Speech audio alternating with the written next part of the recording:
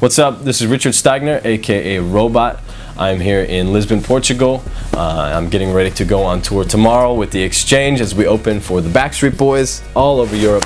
So excited. I wanted to start this off right by doing a video series on beatboxing styles, and this one in particular is about rock. This is going to be particularly helpful if you are in an a cappella group or if you're putting together a beatbox solo and you want to have a rock break, something like that. We'd like to analyze this as if we're talking about percussion, not just beatboxing, because that's what we're doing, right? We're adding percussion to songs. We're creating noises, not just showing off a novelty. So, first thing we got to look at is the tempo. Second thing is the instrumentation, and the third thing is the stylistic flares that kind of make it what it is. Now, rock music is typically a medium tempo sort of genre, so somewhere between 100 120 beats per minute is where you find rock music. There's of course variations, but that's a good place to start.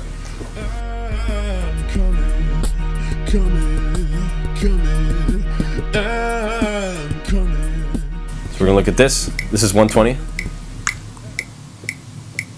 And typically rock music is just a kick and a snare, and then in between those you have your hi-hats, you have your crashes and everything like that. So the kick on 1 is, add the snare on 3 and fill it in.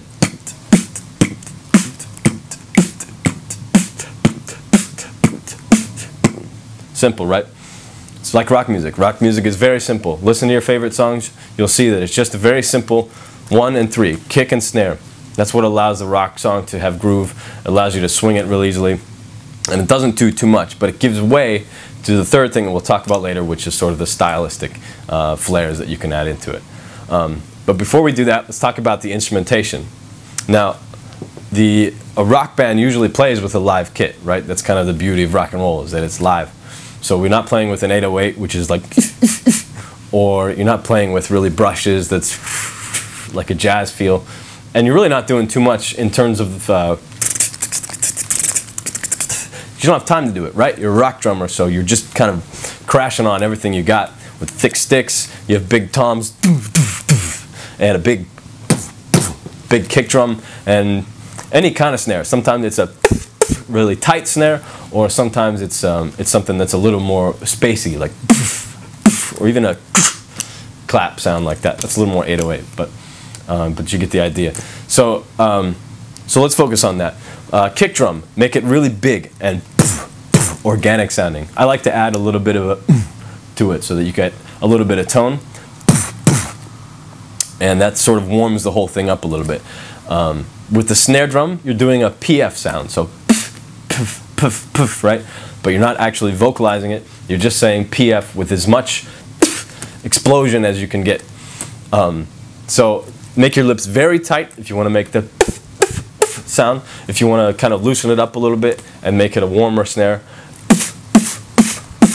so that way you have. And basically you accompany that with sort of a live sounding hi-hat or a ride sound, hi-hat being just to keep the tempo, or a ride is, don't really use that too much in rock, but if you throw that in every once in a while,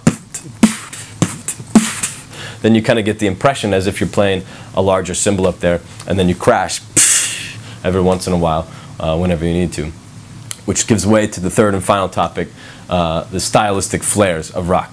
That's the sort of third beauty of rock and roll, is that it kind of gives everybody a liberty to do what they want within the realms of the tempo. So a guitarist gets to play a 3-minute solo, the lead gets to go off and do crazy ad-libs and things like that, and the drummer gets to do fills whenever there's usually a break.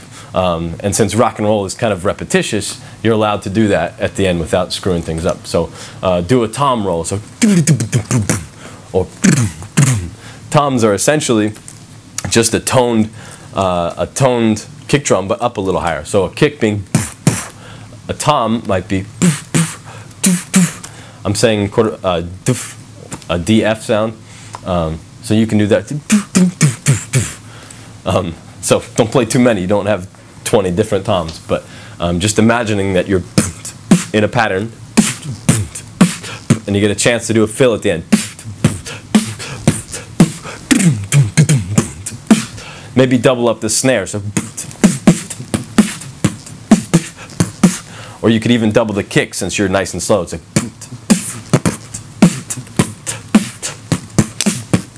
something like that.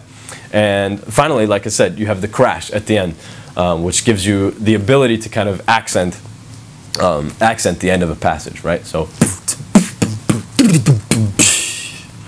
it's very typical rock music. It's typical any music, but if you can give it a really big, bright crash at the end of it, it's a very iconic rock sound.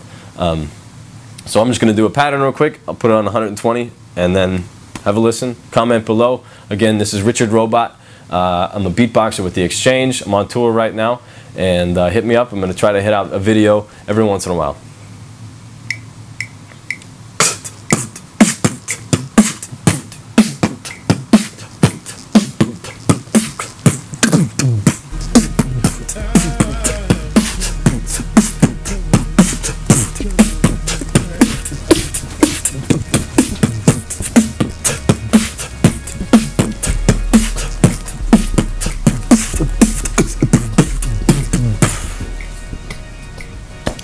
Thanks. Peace.